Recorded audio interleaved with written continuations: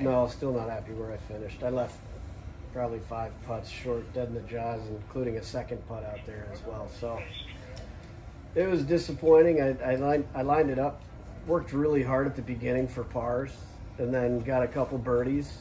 And I was like, all right, here we go. We got the easier 9, and I can get something out of it. And then, yeah, I just kind of stalled out. I hit it close enough. I just didn't make the putts. So, yeah, I'm tired. My legs are gassed. 3 weeks in a row, and major, and this week, and extra Monday.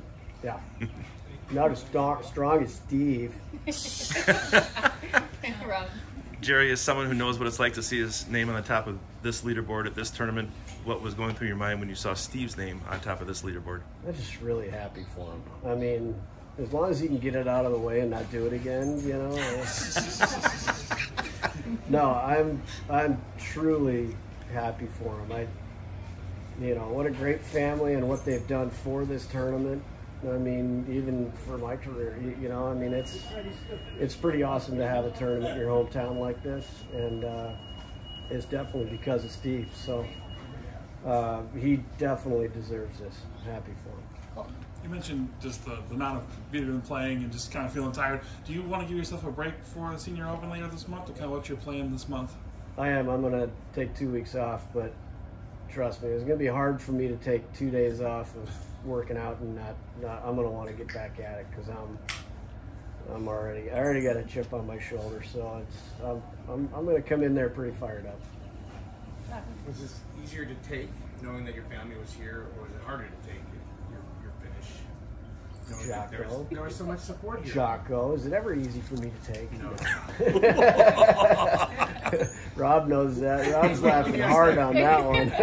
Was it harder to take because, you know, like, I know how bad, you know, number 3 would be awesome to win here 3 times. So was it a little bit rough knowing that you want to do this in front of your fans? Yeah, I mean, no, this is a major for us county guys, and you know, it definitely hurts more, just like doing it in a major. I mean, you want to finish on top in the best tournaments against the best guys, and yeah, not pleased. No. Couple more? Are you gonna wait around and watch Steve finish? Yeah, I got it. This is a big one. This isn't just you know, I mean, he's won 17 times in the last year, so but this is different. This is very different. You've played as much golf with him in competition as anybody here in the last year when it's mattered. What have you seen anything different in him now that's allowing him to do this that maybe you didn't see?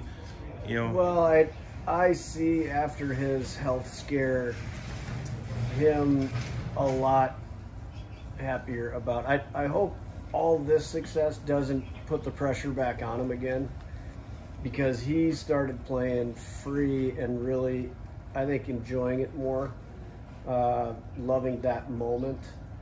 And I know it got old for him back in the day, but you know, when you contemplate life, much less your golf career, it puts a different perspective on things.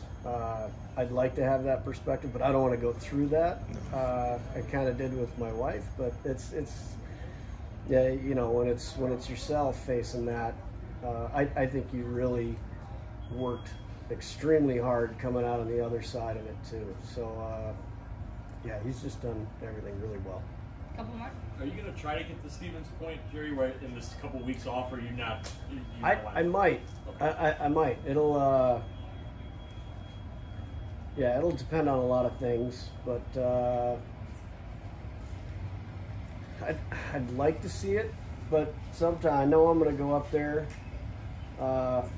on Monday, so I'll have 3 days to see it. And sometimes I like the way that I see a course when I get there.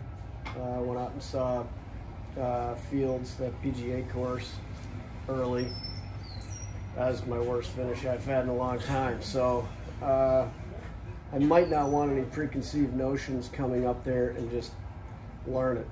It bit me really at the PGA, and it bit me this week. So I'd rather go in thinking of 1984. Thanks, Jerry.